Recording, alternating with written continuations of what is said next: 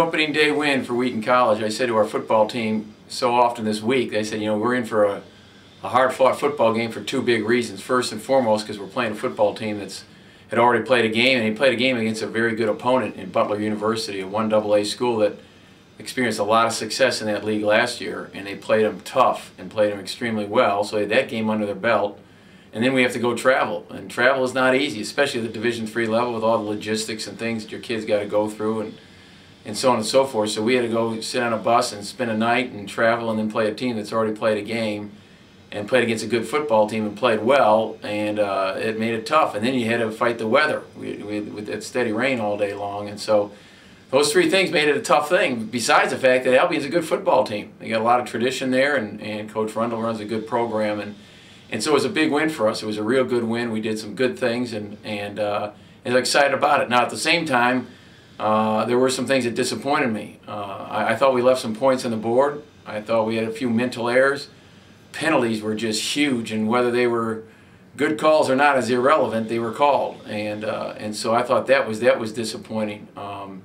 You know, the thing I thought that was the toughest thing to swallow was so many times we shot ourselves in the foot with a penalty, with a missed tackle, with a broken assignment. I thought the game potentially could have been a bigger score than it was. I think if you look at the stats, I just got done looking at them, and I think we had about 440 yards of offense, and I think they had about 170, and you know, we ran off more plays and had more time of possession, and it wasn't necessarily really indicative. The score didn't indicate the disparity there, but anyhow, regardless, we got to win. And I think there's some things we can clean up. I really do. Rocky Gang had a great day for us. But we can't carry him 36 times though every game. 360 carries in a year, not going to get it done. He's not going to last. So we got to rest him a little bit more and get some other kids in the game. And obviously, when the weather's not quite what it was, we'll hopefully have an opportunity to throw the football a little bit more and balance ourselves out a little bit. We want to run the ball, but at the same time, we got to have a little bit more balance in our offense, I think.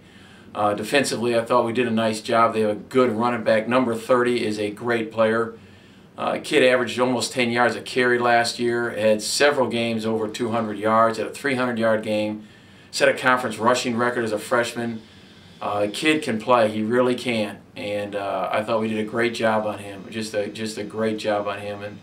And you know, the other thing I did, I thought we pressured their quarterback well. So it's a good day for us. It was a good day for Wheaton football. And the other thing that happens when you travel, you get to go on the road and spend some time together. We had our football chapel in a little intimate environment there. That was really a positive thing. Our kids lived together for 48 hours, and that was a positive thing. So, you know, you get a win and you add everything up, and I'll take it any time. And so it was a good day for Wheaton football. We got to play a good football team next week in University of Wisconsin-Platteville. They play in a phenomenal league. They play great competition. They're well coached. So we got a work cut out for us. So pray for us this week, and we'll go to work.